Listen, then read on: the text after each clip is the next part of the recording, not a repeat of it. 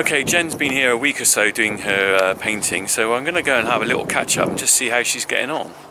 Here we go, so I'm catching up with Jen after about a week or so you've been here now, Jen. So how are we getting on with the picture? Picture's coming along. Well, you see there's it looks great. Yeah. Out, but this is the main one that I think is going to be for the commission. Right. And yeah, I've sort of done some more work on this one.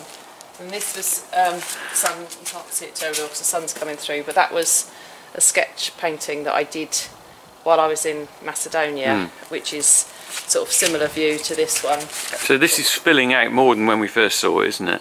Yeah. Are you pleased on how it's going? Yeah, I've just made some big decisions about the composition. So you'll see these sort of last night. I took some photographs and printed them out on the computer. So there's the scene. I hadn't noticed that before. There's the actual place. View, right, beautiful, stunning, isn't it? Yeah, it is lovely. And yeah, you've got, this is the sort of Costarino Ridge here. Okay.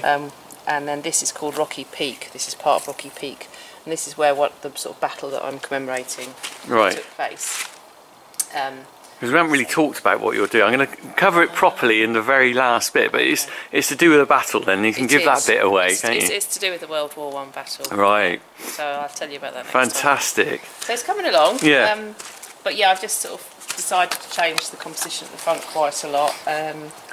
When you're creating this picture, are you confident all the way through that it's going as you want it, or is it like you do stuff and then you think that's not right and you work back, or what? How do you work? No, it's a constant changing of things. I mean, I'm confident that it'll work out, but you change. I think some artists will just go, that's the view and I'm just painting it and that's that, but that's not how it works. So there's different elements I'll put in and I'll change things as I go and think, oh, that's not working, I need to do that differently, which is what I did last night. I was like, I really need to change that rock at the front.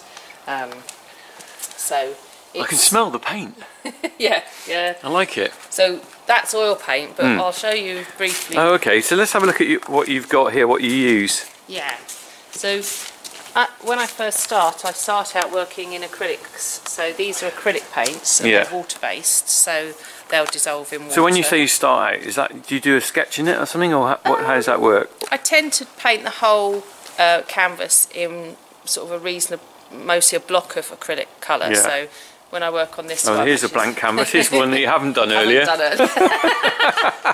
This one I haven't done earlier. Yeah. So I'll probably with that get quite a big roller. I've got like a roller tray from there. Oh, like a paint tray from B&Q. Yeah, for painting your walls with. Because that's so big. For those, the smaller ones, I just used a brush to put the block underneath in acrylic. And it's underneath there, it's got some sort of primer on that you can't see. Oh yeah, I can just feel it slightly. And it makes the acrylic paint slide off if you want it. So, and then once that's dry, then I'll switch. And you move over. Oil paints.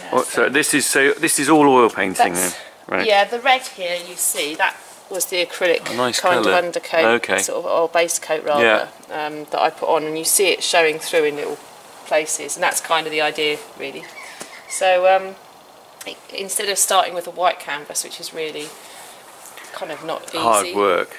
If you paint the whole thing in one colour, it holds the painting together. So right. So that's So these are the oil paints you got over here. Yeah, and these are quite big tubes. They are, aren't they? Yeah. So a lot of the time, if you get a set given to you for Christmas, you get might the get little ones. like that, sure. Which would last me about half an hour. Really? Gosh. But it is expensive stuff. How much does a tube? I mean, I'm just picking a random tube out. What colour is that? Is that just black? No, that's a yellow ochre. Oh, that's it. I was looking at that little. Similar to your trailer there. Yeah. I should have done it in that, shouldn't I? Hey, Norton yellow. I thought that little black dot was this. So the yellow is that. So what would a tube like that cost? Well, that's quite a standard colour. So that's yellow ochre. So that'll be on the cheaper side, and that could be anything from £12 to £20. Right, crikey, that is a lot, isn't it? But if you go to a more expensive for the amount you're getting.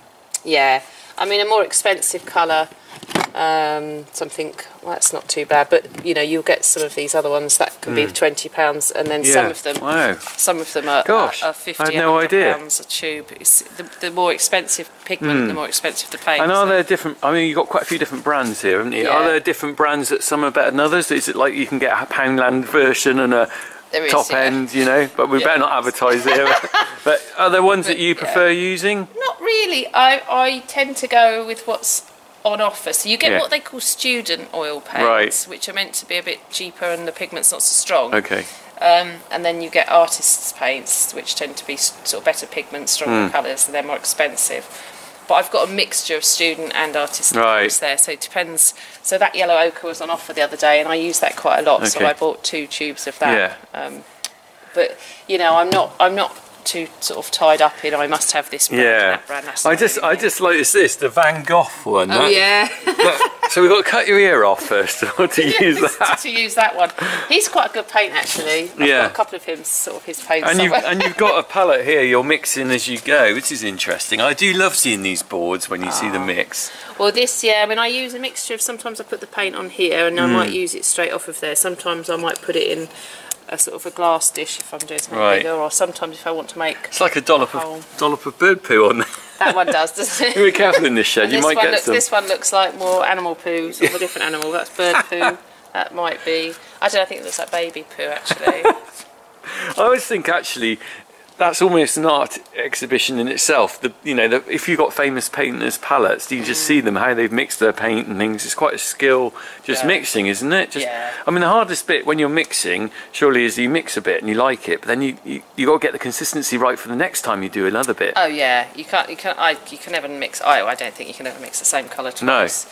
And actually, that's all right because sort of in nature, if you look at this, it's not one colour. Yeah. Whereas if we were looking at that bit of stone from a distance, we'd think it was probably all this colour. But when you get close up, it's like really I totally get you. Yeah. So nature isn't sort of terribly clean in its colours often. But and finally, before we go, your brushes.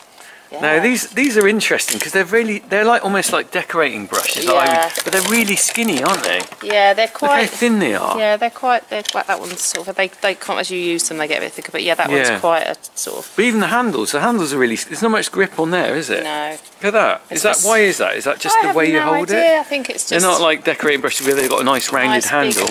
Juicy brush. No, they're nice and light though, aren't they? They're not heavy. Maybe that's partly the. That's a decorating brush. That's more like it, isn't it? Yeah. You know?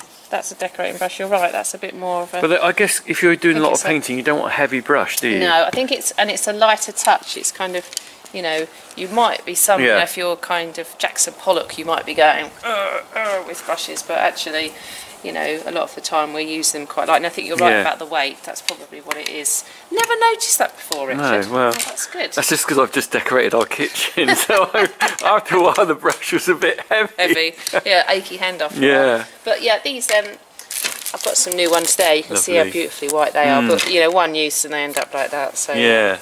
But yes, I'm a bit of a brush fiend, and these things are empty dog food trays. Well, it's always good to recycle, isn't it? And they're perfect size, aren't they? Really good size. Yeah. And you've got your squash as well, because you need a bit of squash. Yeah. And at the moment, it's just got a bit cold. You need coffee now. It's cold now, isn't it? The last couple of days. Yeah, it's very cold today. It's really kind of. When you came here, it was warm, wasn't it? Yeah. And now it's. In the space of 2 weeks. It's I can see my breath. Indeed. Right, well, I won't hold you up. Thanks very much, Kate. Kate, I'm calling you Kate again. What am I doing? I can't believe it. I've done that last time as well. You are going to have to be Kate, the pseudonym. I think my mum said she nearly called me Kate. So well, maybe I'm just. Maybe I look like a Kate. Jen. Maybe I do. Thank you, Jen. Right, I'll leave you to it. All right, cheers. See you. Bye. You still going?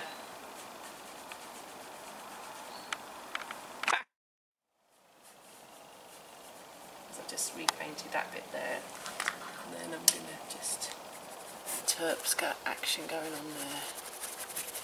The terps, I can some of that.